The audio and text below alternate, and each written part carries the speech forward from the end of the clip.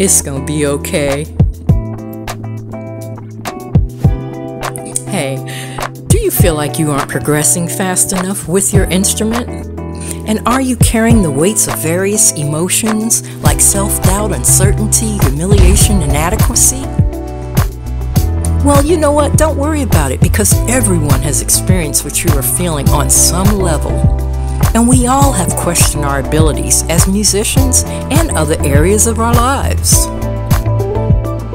We all have experienced self-doubt, and we all have lacked confidence in some area. It's normal.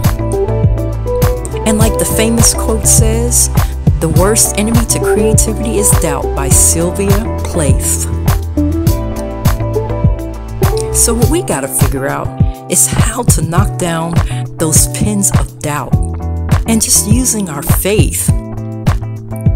And we gotta remember that when you're out of your comfort zone, it causes growth. So let's look at how to overcome self-doubt when playing an instrument. And if you like this video, at the end, please like. Now, you can see yourself up on the billboards, and that inner you can see the greatness that lies within. But somehow, we still doubt. And it's hard to believe sometimes, because we're wondering if we're good enough. And will all your practice be worth it? So number one, you've got to just say, I will not have doubt in myself. And that means you might have to write down some positive affirmations. You might have to read your scriptures. You might have to do some research on some positive attributes that will help you along the way. And here's a big one. Cut the TV off. Because with all that's going on in the world, it can cause us to be so distracted. All the negativity is being put into our subconscious, and we don't even know it. Number two, de-stress. Take a ride down a country road. Get out, enjoy nature. You may have to just go take a walk, or just go take a jog, because it will help your stress and your anxiety. And it doesn't matter how you do it. It has health benefits, and self-care is important for us musicians because it's going to help our heart. And number three, you gotta focus. Continue to practice. Write notes to yourself. Practice your scales and write down your goals. And remember, you have got to not let anyone take you off of where you're trying to go. Stay focused.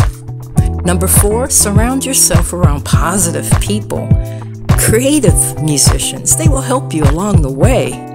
And you may have to have a mentor, someone that's got your back, someone that can show you and teach you and encourage you.